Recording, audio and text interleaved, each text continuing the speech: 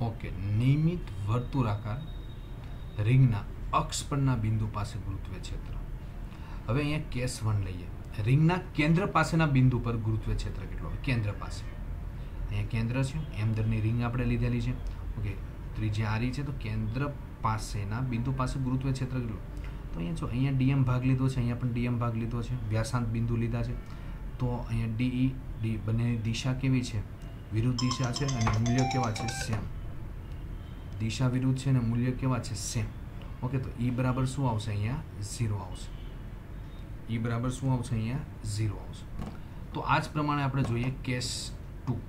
રિંગના અક્ષ પરના બિંદુ પાસે ગુરુત્વીય ક્ષેત્ર કેટલું આવશે? ઓકે, તો આ રિંગ આપણે લીધેલી છે અને અક્ષ પરના બિંદુ, આ અક્ષ પરના બિંદુ પાસે ગુરુત્વીય ક્ષેત્ર જોવા જઈએ તો અહીંયા સૂક્ષ્મ વ્યાસાંત બિંદુ આગળ સૂક્ષ્મ ભાગ લીધેલો છે ડીએમ. ઓકે, આ ઝેડ ડિસ્ટન્સ છે, આ આર છે, ડીએમ ભાગ લીધેલો છે. તો small R is equal to √z² + r². Okay, તો ગુરુત્વીય ક્ષેત્ર અંદરની તરફ લાગશે. આ ખૂણો કેટલો લીધેલો છે? આલ્ફા. તો એના બે કમ્પોનેન્ટ આપણે પાડી દઈએ, જેની સાથે ખૂણો બનાવે ડી કોસ આલ્ફા અને બાકીનું ડી સાઇન આલ્ફા. ઓકે, તો અહીં આપણે જોઈએ ડીઈ ઇઝ ઇક્વલ ટુ શું આવશે? g × dm upon √z² + r² whole square. એટલે સૂત્ર છે આપણી પાસે DE is equal to g dm upon small r square.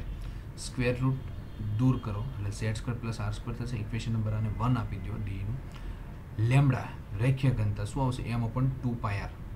તો dm is equal to lambda × dl, કારણ કે આપણે સૂક્ષ્મ ભાગ લીધેલો છે.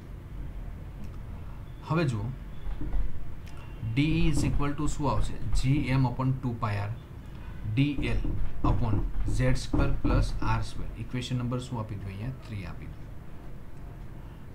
હવે આપણે અહીંયા જોઈએ તો આપણે આખી રિંગ છે એના લીધે આ બિંદુ પાસેનું શું શોધવાનું છે? ગુરુત્વીય ક્ષેત્ર. તો શું કરીશું? આપણે આખું સંકલન લઈશું ડીઈ કોસ આલ્ફા. કારણ કે અહીંયા જો વ્યાસાંત બિંદુ છે તો આ જે ઘટક છે એ શું થઈ જશે? કેન્સલ થઈ જશે. તો વધુ કયો ઘટક? ખાલી કોસ ઘટક. ઓકે, તો આ બધી રીતના તમે વ્યાસાંત બિંદુ લ્યો. અહીંયા જો આ રીતના તમે એક વ્યાસાંત બિંદુ લેશો, આ ભાગમાં વ્યાસાંત બિંદુ લે તો એના પણ ડીઈ સાઇન ઘટક તો કેન્સલ થઈ જાય, તો શું વધશે? કોસ ઘટક. એ જ પ્રમાણે અહીંયા વ્યાસાંત આ બિંદુ લ્યો, એનો એક કોસ ઘટક રહેશે, સાઇન ઘટક તો એનો શું થઈ જાય? કેન્સલ થઈ જશે. તો અહીંયા આપણે શું લીધું? આખી રિંગનું ખાલી કોસ ઘટક હોવાથી આપણે ઇન્ટિગ્રેશન કર્યું. બરાબર છે? D cos alpha. તો અહીંયા ડીની વેલ્યુ તમે પુટ કરી દો. બરાબર છે? તો ફાઇનલ જોઈએ તો E is equal to gmz/2πr z² + r² 3/2 integration dl. Okay, તો આનો શું આન્સર આવશે? 2πi. આ આખું કેન્સલ. તો ફાઇનલ શું આવશે? gmz/z² + r² બ્રેકેટ પાવર કેટલી આવશે? 3/2.